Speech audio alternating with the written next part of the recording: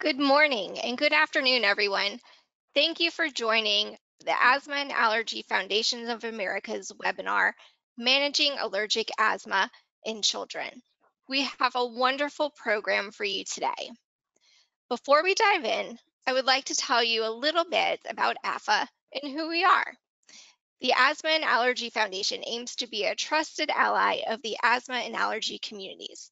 We are dedicated to saving lives and reducing the burden of these diseases through support, advocacy, education, and research. Without you, our community, we wouldn't be here. So thank you for joining us today. And thank you for everything that you do for those everywhere with asthma and allergies. My name is Stacy, and I am the Public Health Manager here at AFA, and I'm happy to be your host for the program. Your speaker, who you will meet in just a brief moment, is Dr. John James. Finally, we do have a staff member ensuring everything on the back end runs smoothly. Her name is Zulima, and she is our Support Center Manager. Now, let's go over some house rules.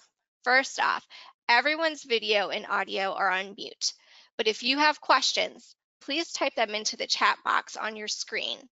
All questions will be received through our chat and will be answered at the end of the presentation. So please, we want you to ask as many as you would like.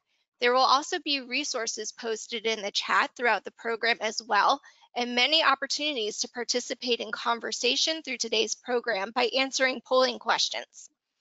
So let's talk about what we will be discussing today. Today we will be discussing managing allergic asthma in children. We will find out what pediatric allergic asthma is, how many people are affected, and the signs and the symptoms. We will also discuss environmental control and triggers that may contribute to an asthma or allergy flare, medication and treatment options that you may choose to take. At the end of this presentation, we will take some time to answer many questions that you may have. Let's talk about who will be presenting today. Our speaker is Dr. John M. James, MD. Dr. James is a board-certified allergist. He is also president of Food Allergy Consulting and Education Services, LLC. He has worked as a medical specialist in the field of allergy, asthma, and immunology for over 30 years. Dr. James received his bachelor's degree from the University of Arkansas and his Doctor of Medicine degree from the University of Tennessee. He is a board certified by the American Board of Allergy and Immunology, and Dr. James is no stranger to AFA and the AFA community. He has led many webinars and many other educational initiatives with us, and many on his own. So please welcome Dr. John James. Dr. James, the floor is now yours. Thank you so much, Stacy, for your introduction. And I want to especially thank the Asthma and Allergy Foundation of America for inviting me to be the speaker and moderator of this webinar. And I also want to thank all the attendees who have signed up and are here taking time out of your busy day to hear this presentation. It's a good time to be doing this presentation because we're in the midst of a very strong spring allergy season. So what is asthma? Asthma is a chronic lung disease that causes your airways to become swollen, making it hard to breathe. Asthma is the most common chronic disease in children. More than 25 million people in the United States have asthma. That includes 20.7 million adults and 4.8 million children. I'm going to expound on some facts from the Centers for Disease Control here. There are about 5 million office visits for asthma per year in the United States. 1.2 million emergency room visits for asthma per year in the United States.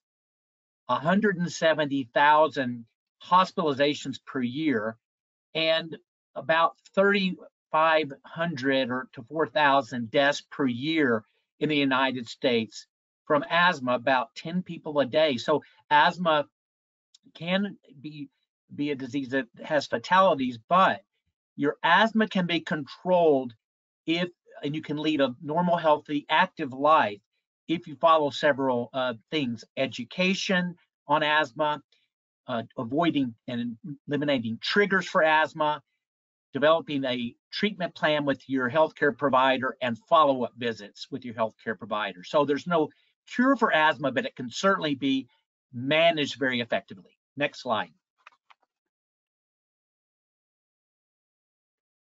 So the three main changes that occur in the airways with asthma include: number one, swelling inside the airway; number two, excess mucus clogging the airway plus the swelling or inflammation; and three, tightening and squeezing of the small muscles or around the airway that cause that airway tube to constrict. So in the left figure, that's a normal airway with a wide open airway, normal mucosa, and at the end of that breathing tube are the alveoli, where the gas exchange occurs, oxygen for carbon dioxide. So that's a healthy airway. In the asthmatic airway in the middle, the mucosal lining becomes enlarged and inflamed with mucus, and the breathing is more difficult in those, but you can still breathe in and out unless the asthma becomes more involved, like an asthma attack, and that's on the right side. So there's more swelling of the airway, more inflammation and mucus, and then those smooth muscles around the airway become tightened, constricting the airway. So it's more difficult to get air in and out of the lungs, and air is trapped in those alveoli. Also, increased airway hyperreactivity and hyperresponsiveness are the hallmark features of asthma. So, pediatric allergic asthma, our focus today. Next slide. We have our first polling question now. Pediatric allergic asthma, and what you can do is select the answer you think is the most appropriate. We'll give you a little time before we go over an answer.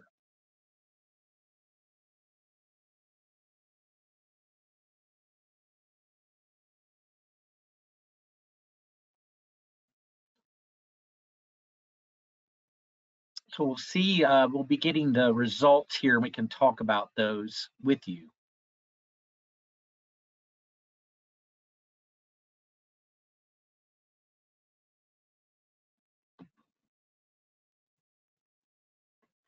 So good. The third choice is the most correct answer. Allergens that trigger your asthma symptoms. That's what pediatric allergic asthma would be. And there were a few other choices. Certainly watery eyes is an allergy symptom. Childhood asthma is not outgrown, and we'll talk about that later. And asthma does not only happen in the spring, but it can be exacerbated during the spring. And asthma just it might get better in the summer if you don't have allergies during that time of year, but typically lasts throughout the allergy seasons. Next slide.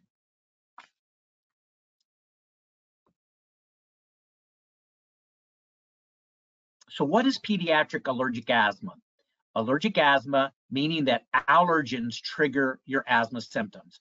Common allergy triggers include dust mites, animal dander, this can be from cats, dogs, rodents, and other. Pollen, this is pollen from trees, grasses, and weeds, and mold spores. Other triggers that can worsen asthma, you are familiar with this very likely, is physical activity, sporting events, physical education class, and other activities. Air pollutants, passive tobacco smoke, and ozone in the environment or in the air. These can trigger asthma symptoms. And finally, illnesses, especially viral upper respiratory infections like a common cold, like the influenza, and even COVID. We talked about this at a previous webinar. Next slide. So this kind of gives an overview of the allergy triggers, and we're going to talk about these in subsequent slides. So dust mites, animal dander, pollen, and mold spores. Next slide. So dust mites, they're too small to see with the naked eye. The body parts of dust mites and the feces are what contain the allergen and trigger allergy symptoms. Dust mites live in warm, moist areas. The ideal conditions are temperatures of greater than 68 degrees Fahrenheit and humidity levels greater than 70%. Allergic sensitization can occur in children as early as under 3 years of age. Next slide.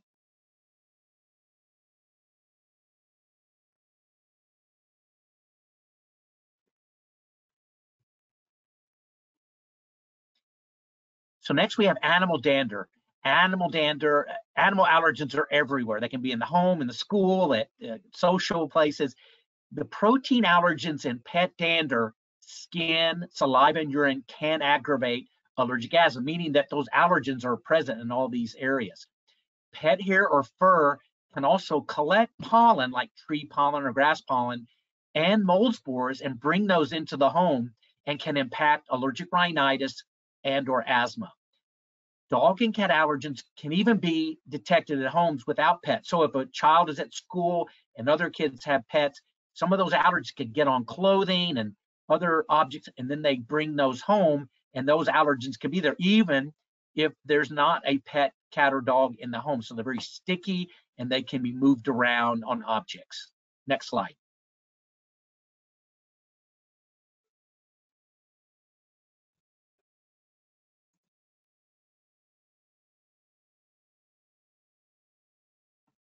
So pollen allergy.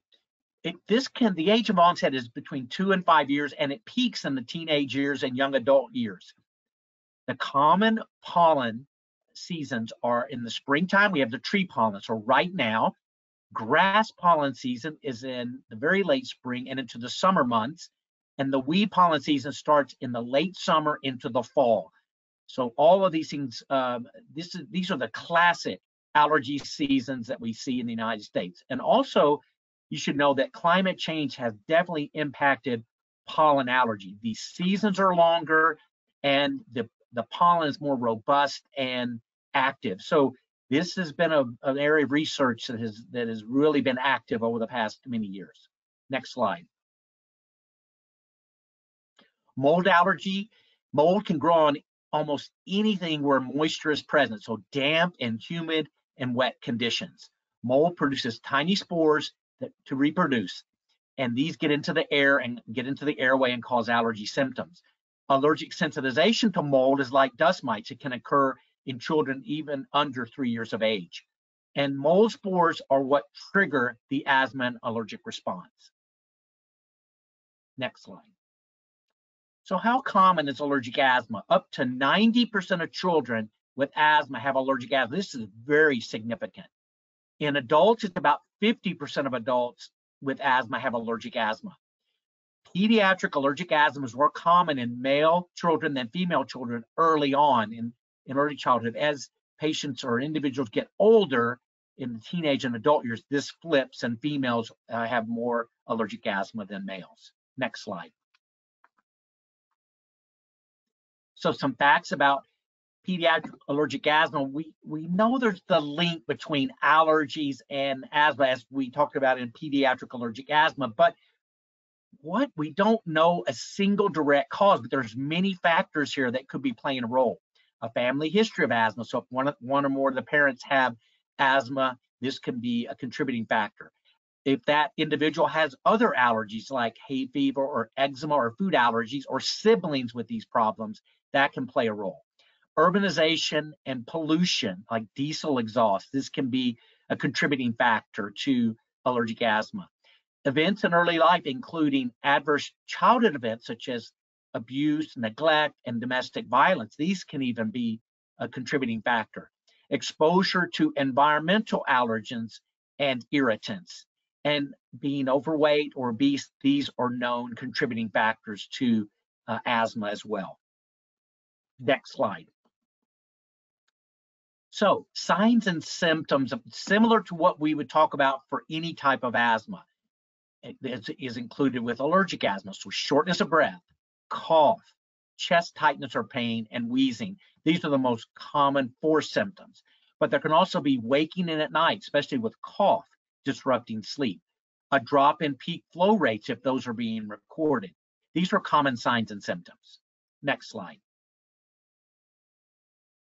So our second polling question, an example of an allergen is, and you can select the most common choice there. We'll give you a little bit of time and then we'll go to the results.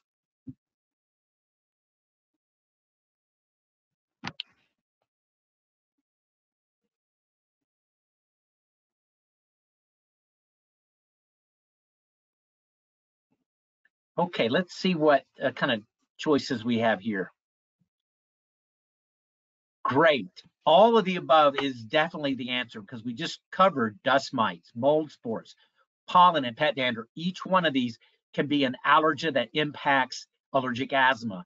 It might just be one, like a dust mite, or it could be all of these. So that's a glad that answer was selected. Next slide.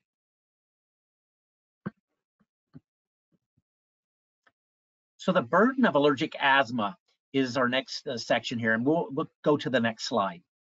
So the Allergy and the Asthma and Allergy Foundation of America for many years now has been publishing a report on the allergy capitals and asthma capitals.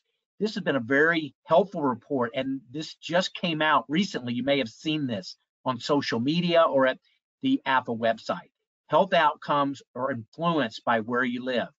And AFA's Allergy Capitals and Asthma Capitals report looks at factors that may make some places more challenging to live and to manage asthma and allergies. This year, for allergy capitals, the top 3 cities were Wichita, Kansas, Dallas, Texas, and Scranton, Pennsylvania, just to give you those examples. Next slide. So health disparities is another burden, and the definition for health disparities are preventable differences in the burden of disease, injury, violence, or opportunities to achieve optimal health that are experienced by socially disadvantaged populations. Common examples of health disparities in the United States include asthma, diabetes, hypertension, obesity, and heart disease. Next slide.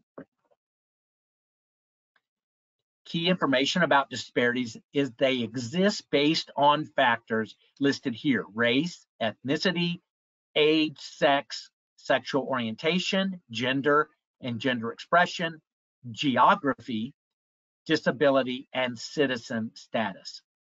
Health disparities include the following items: mortality, life expectancy, burden of disease, mental health, uninsured or uninsured, and lack of access to care. Next slide. So one feature we wanted to point out was that Black, Hispanic, and Indigenous individuals in the United States face the highest burden of asthma disparity. And these are caused by complex factors, including systemic and structural racism. Compared to white Americans, Black Americans are nearly 1.5 times more likely to have asthma. Puerto Rican Americans are nearly 2 times more likely to have asthma. Black Americans, 5 times more likely to visit the emergency department due to asthma. And this can be related to income levels, lower socioeconomic status, type of living, where they live, and no primary care provider. So they use the emergency room as kind of like their primary care, which we don't like to see happen.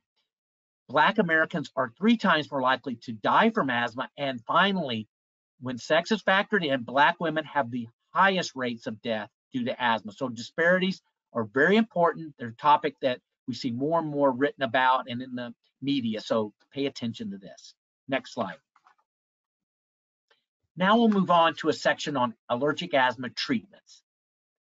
So the 3 main areas we'll talk about: first, environmental control. Then we'll talk about asthma and allergy medications, and then we'll discuss a little bit on immunotherapy. First, environmental control is very important. Good indoor air quality is an important part of having a healthy living space, and it can impact diseases such as allergies and asthma. Next slide. So just some general features that we look at with environmental control.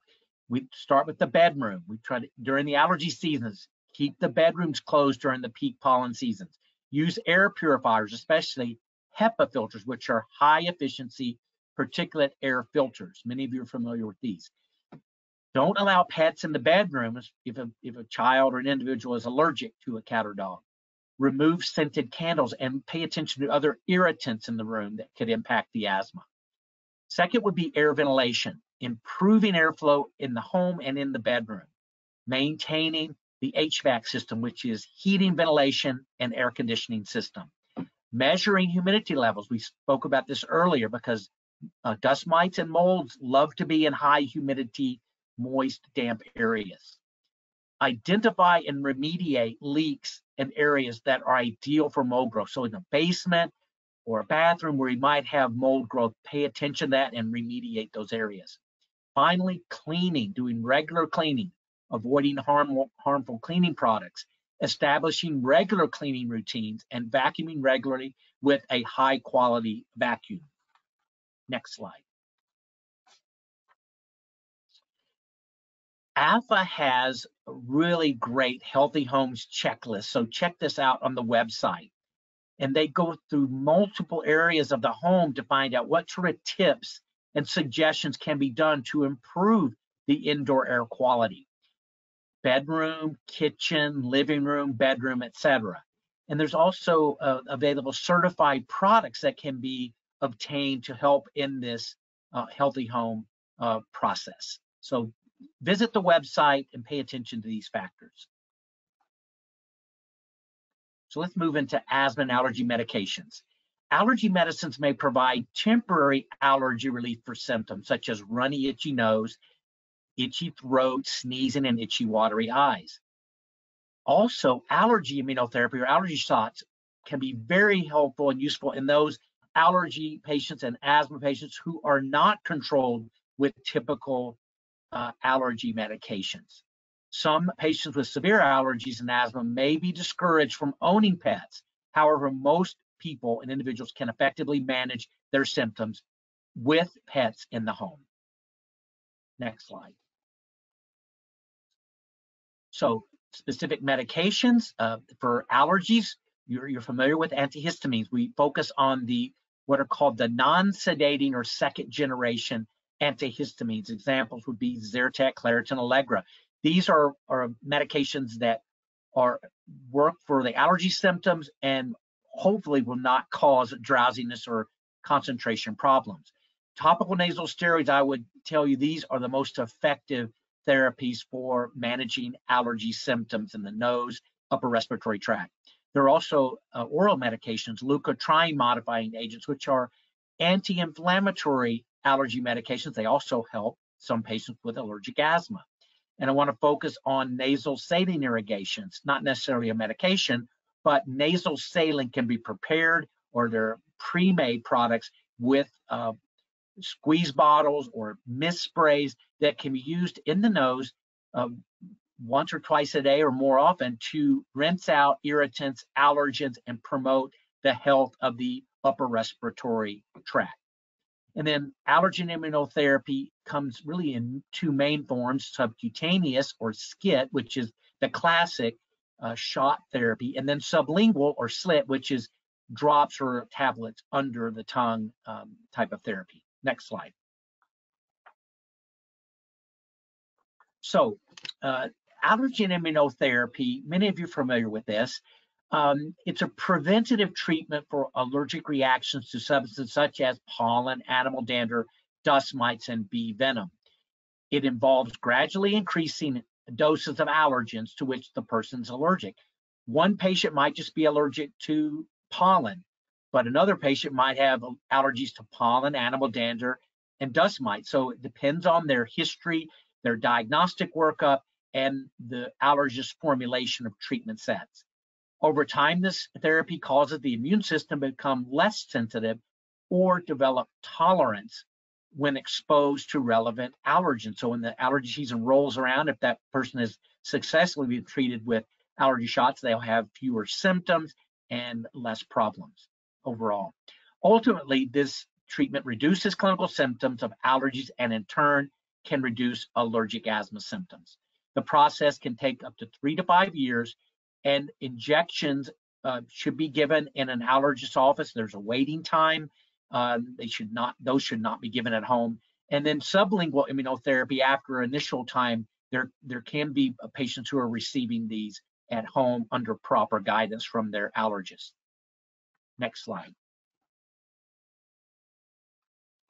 So following asthma medications and treatments we'll go into. I'm going to speak to the asthma action plan in subsequent slides, but first of all, I want to talk about or give you an overview on the types of allergy medications. First, quick relief medications, which work quickly to relieve sudden symptoms. The patient takes them as needed and at the first sign of symptoms. Then there are controller medications, which help overall control of asthma by correcting the underlying inflammation and changes in the airways over time and preventing asthma attacks and problems. And then there are combination therapies, which include an inhaled corticosteroid plus a long-acting bronchodilator. These have become more popular over the past few years, combination therapies.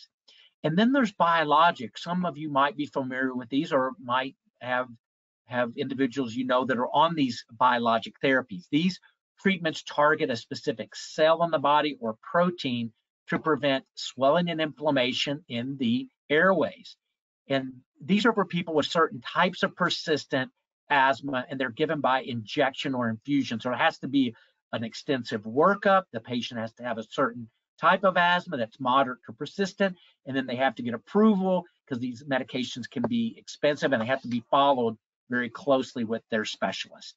So the asthma action plan, this is a written plan that is very important for managing not only allergic asthma, but all types of asthma.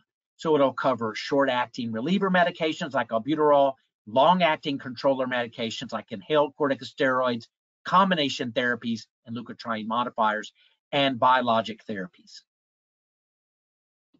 There are common myths about asthma.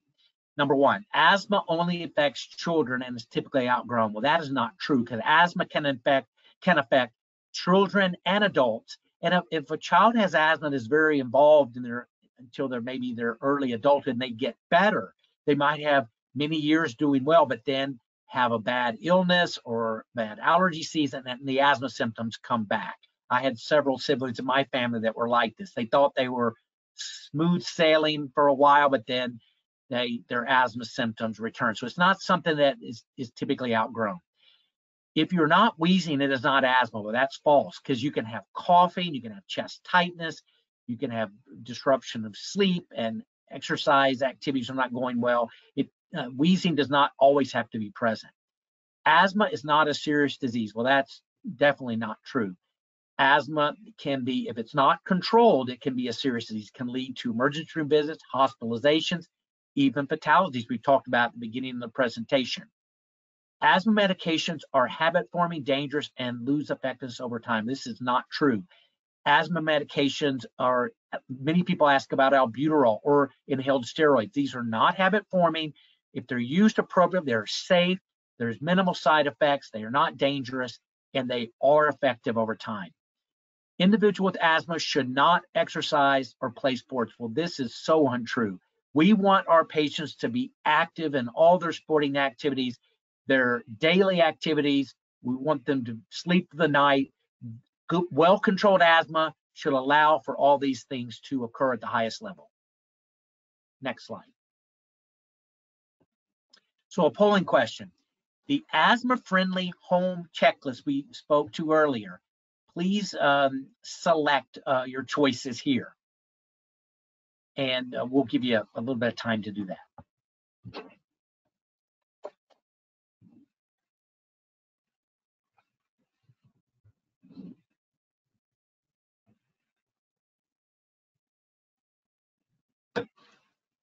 Okay, let's see what results we have here. So great, both A and D. So A is the asthma-friendly home checklist will help you control asthma triggers in your home and will help your home asthma and allergy, will make your home asthma and allergy friendly. Those are both together should be the answer. So great. And remember the home checklist and the certified products I mentioned at the Apple website.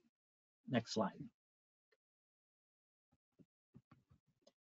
This part of the presentation, we really wanted to put in to give some relevance to what we're talking about. One of my patients in clinic, his story. So we'll go to the next slide. So Joe is a 10-year-old male with a history of mild persistent asthma. He presents into the clinic with a 1-month history of his symptoms worsening, increased coughing at night, and with activities like soccer, shortness of breath, and intermittent wheezing. So all of these symptoms have been noticed by the patient and his parents. History of asthma worsening in the late spring and in summer and during the fall when school starts. So this has been a history that the family has noticed. There is a strong family history of asthma, allergic rhinitis, and eczema. And Joe's medications at presentation in the clinic were Symbicort. This is an inhaler, 2 puffs twice daily. This is the typical childhood dose, 80 over 4.5. And the 80 refers to the inhaled steroid, and the 4.5 to the long-acting bronchodilator. And albuterol, the quick reliever, as needed every 4 to 6 hours. This use has increased in his history. Next slide. So the healthcare provider takes the history and then does a physical examination in the clinic. The vital signs are all pretty much normal. It mainly focuses on the respiratory rate. This is a normal respiratory rate in the 10-year-old. Pulse oximetry is at the lower end. It's still normal on room air, but it's at that break point, being normal. Mild, runny, stuffy nose on examination, itchy red eyes. There's intermittent wheezing on auscultation on the physical exam. No chest retractions, but Joe does seem to be fatigued, not only from what the parents noticed, but he just doesn't seem to have normal energy based on previous examinations that when he's been in clinic. Next slide.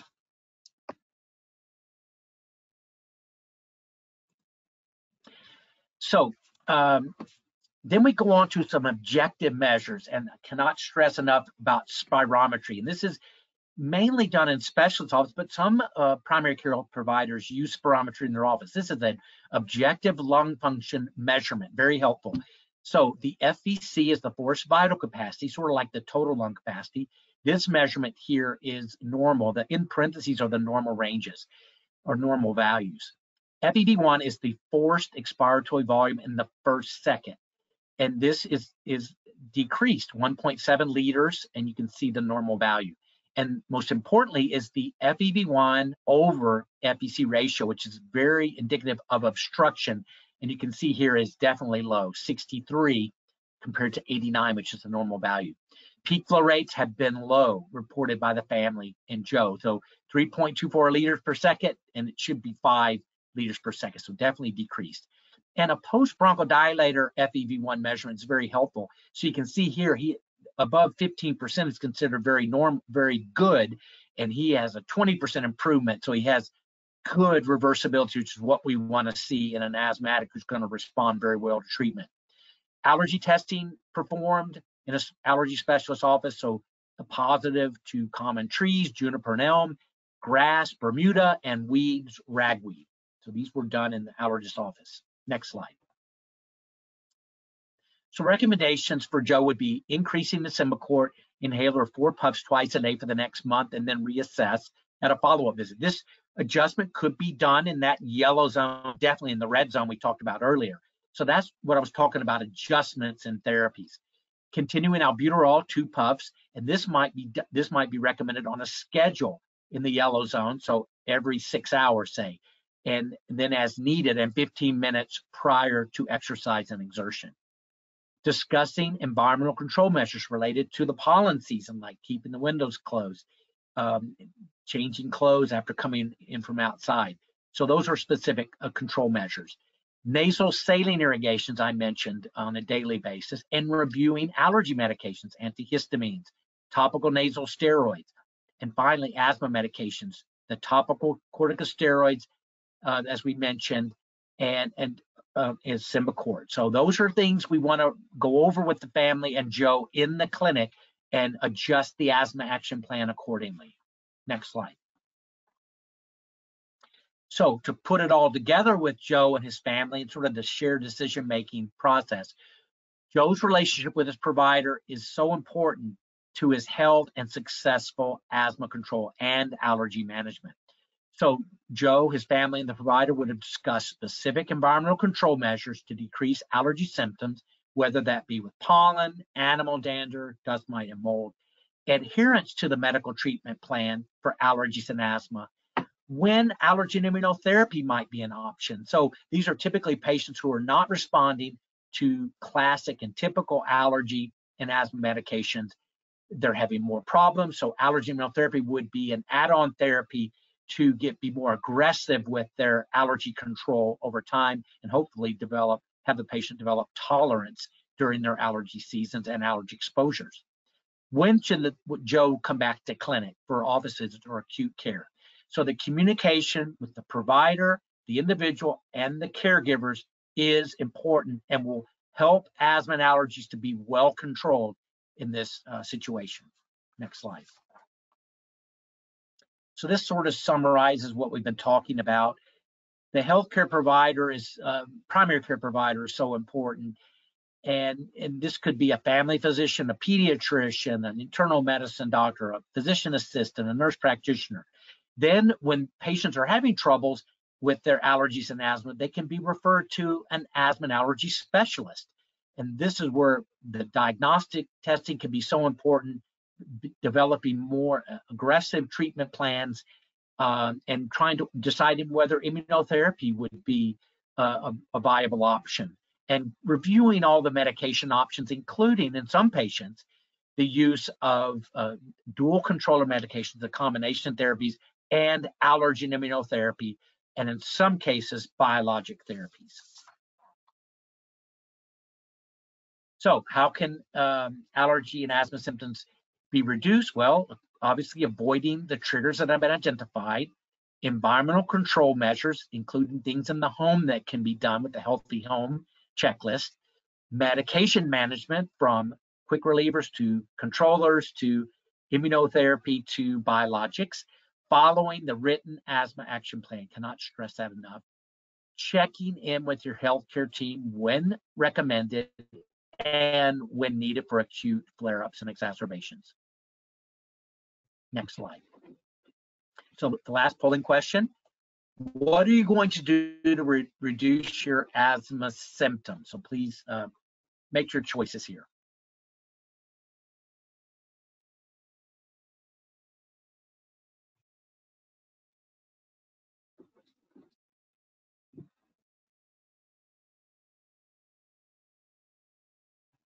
So let's see what the responses are here. Wonderful. So this is what we've talked about in the presentation today, and all of the above is the correct choice. Following the Healthy Home checklist, reducing exposure to relevant triggers, staying in contact with the healthcare team, and following the written asthma action plan. Great, 100%. That's wonderful. Okay, next slide.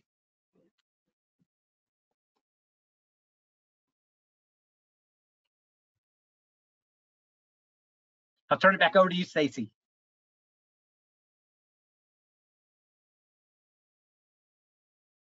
Stacy, I think you're muted. You are correct, Dr. James.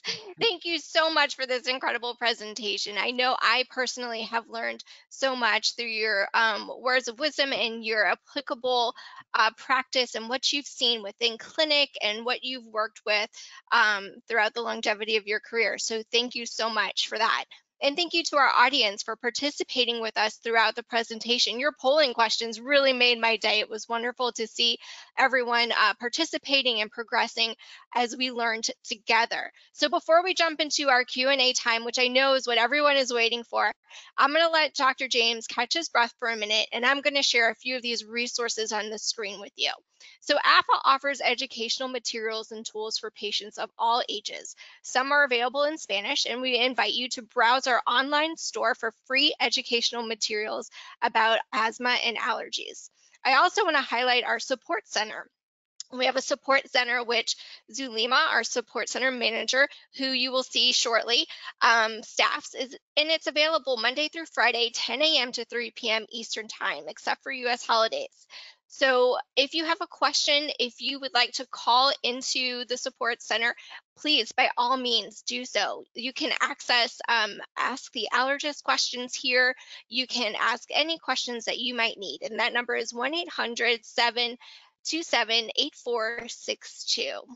Another resource that we have and that we would love for you to enjoy is joining our online communities.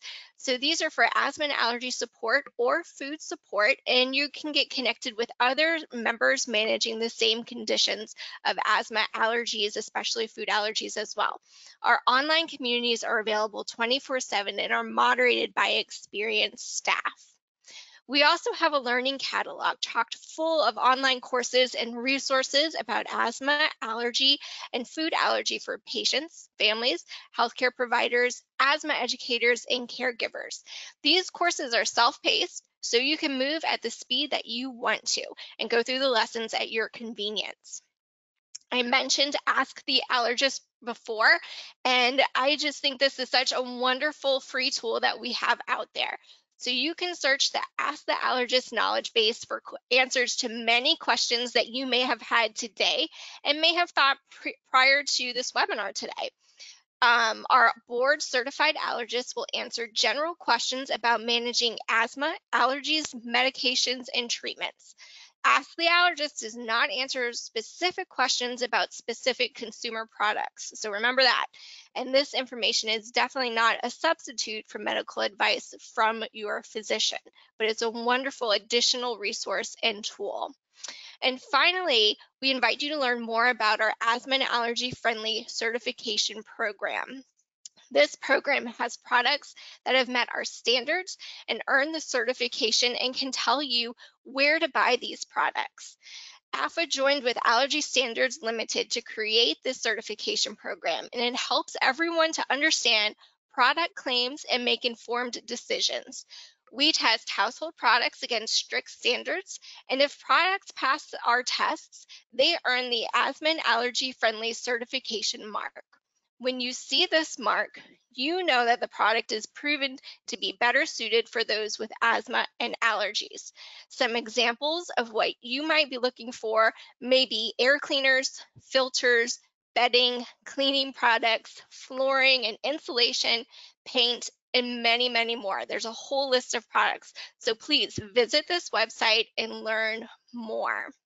So with that, it's now time for the Q&A portion. So I'm going to turn my camera off and mute myself and hand this section over to Zalima and Dr. James. Thank you, Stacy. Good afternoon, everyone. Thank you, Dr. James, for a wonderful presentation. We're going to move forward with our question and answer session. So here is our first question.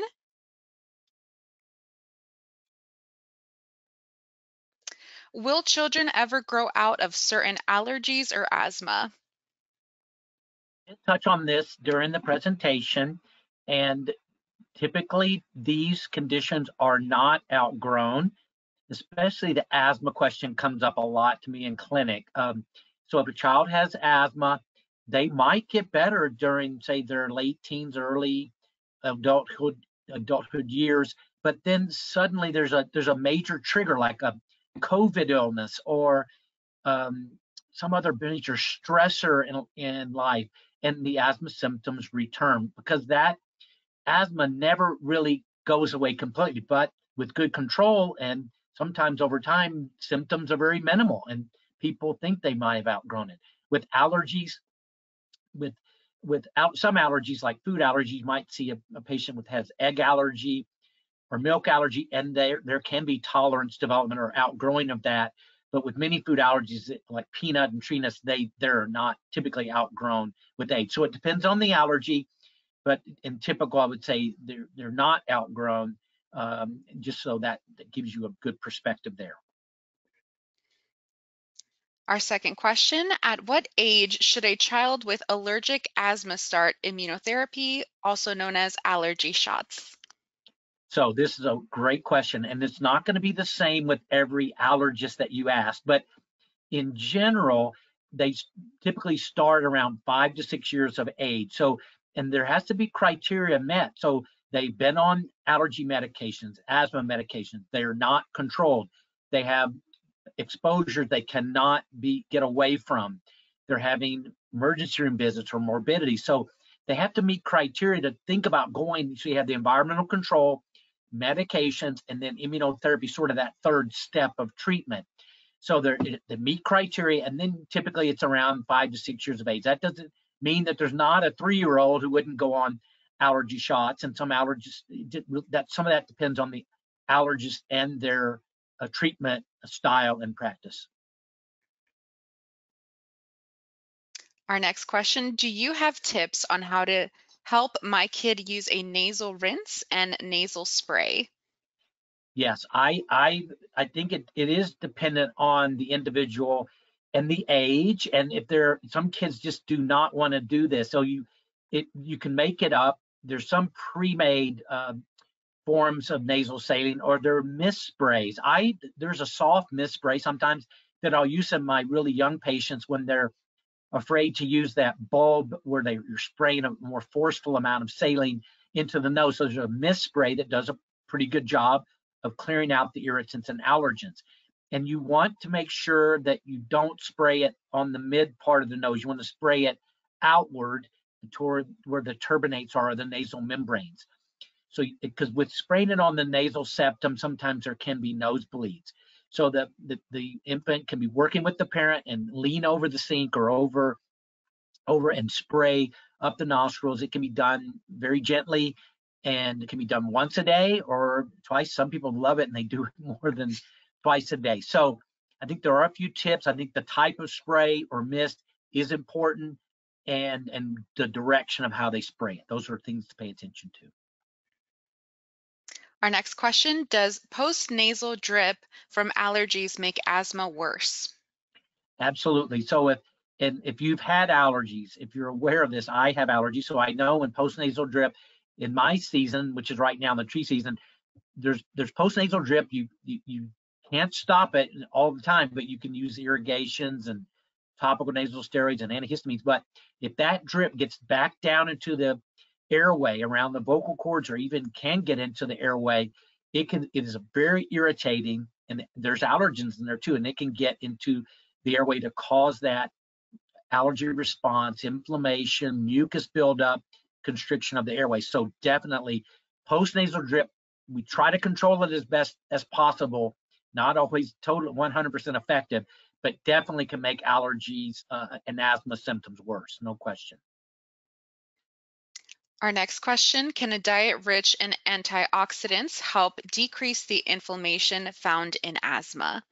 This is a great question. And I went back to this recently. I had this question posed to me, and I went back just to look at the spectrum here. So so let's talk about fruits and vegetables would be examples of foods that are high in antioxidants. So the antioxidants are not the sole treatment they're not really considered the sole treatment for asthma like an inhaled corticosteroid, but they can be very helpful in combating those oxidants that are produced by inflammatory responses. So they can be very helpful enhancing asthma treatments, and in and of themselves can be good for when you have inflammation in the airways. So thinking about the diet is so important in asthma therapy and allergy therapy, as it is in other medical conditions that we treat. Diet is becoming more and more important. There's more and more focus on diet. Many books and social media things do pay attention and get good advice from your healthcare provider sometimes, and as well from a dietitian, nutritionist, and get good information. That's probably the thing I would stress here as well. Our next question, are eczema flare-ups related to seasonal allergies and asthma? Definitely. Eczema is sort of one of those allergic conditions that I didn't talk about today, but it's an allergic condition involving the skin. And patients with eczema can see flare-ups during a relevant allergy season, like right now, the tree season. If they're really allergic to tree pollen, not only can they have symptoms in their upper respiratory tract like hay fever, but they can see flare-ups of their skin rashes. And this might also happen with exposure to animals or to dust mites. And they might see it when they're having that allergic asthma flare-up. They're also seeing their eczema flare, because these conditions are allergy triggered. They have basic allergic inflammation processes, and they all can be aggravated during a relevant allergy season. Our next question is there an asthma action plan for allergic asthma? So what I would say here is typically use that written asthma action plan that we showed today and add on the allergy treatment. So if there's some specific environmental control measures that need to be listed on there, if there are specific antihistamines, topical nasal steroids, a leukotriene modifier, if patients on allergy shots, we'll incorporate those, have the healthcare provider incorporate those into the written asthma action plan. So if you have allergic asthma, both of those types of therapies are going to be on the written plan. This is very important, especially for children who are at school or in daycare. So the workers at the school, the teachers, the health aides see everything for that child, not just an asthma therapy, but they see that there are certain medications that that child is on for their allergy control as well. Our next question is, aside from administering my child's controller medications as prescribed, what steps can I take as a caregiver to help prevent asthma attacks during weather changes and allergy season? Most of this stuff is going to be common sense recommendations: getting appropriate rest, good diet, doing things before exercise that can help in allergy seasons, like we'll exercise mainly by warming up, doing appropriate warm-up periods, and then taking the albuterol. Being aware of the allergy season. So we're in the tree pollen season now. You can follow pollen counts in different times of year. So like in the spring, trees, the summer grasses, and the fall, the weed pollen. Paying attention to if there's weather changes. Sometimes you can't really prepare for this, especially with the types of weather changes we've seen in our country in the last few years with just tornadoes and thunderstorms and flooding. So, but being aware that those things can trigger asthma symptoms, and making sure you're on your controller medications and following the asthma action plan. Stressful situations can be, knowing that those can trigger, then being prepared for those things can be another proactive measure to be ready. So if you're going to have a stressful situation, that your asthma will be controlled. Okay, and this concludes our question and answer session. Dr. James, I'm going to hand it off to you for some closing thoughts. So I think we did, the time worked out just perfectly. I wanted to thank the audience again for your attention and for participating in this webinar on pediatric allergic asthma. Thank you so much for your questions. Remember, the AFA website is a very trusted and reliable resource. I know you're inundated with all these websites all the time, but this is a very trusted website for allergies and asthma, so please utilize it when needed. I want to thank the Asthma and Allergy Foundation of America again for inviting me to be the speaker, and all the staff members who have helped me to prepare this webinar and who have worked with me over the past few years in my consulting work with AFA. So this concludes the session. Thank you again. Have a great rest of your day.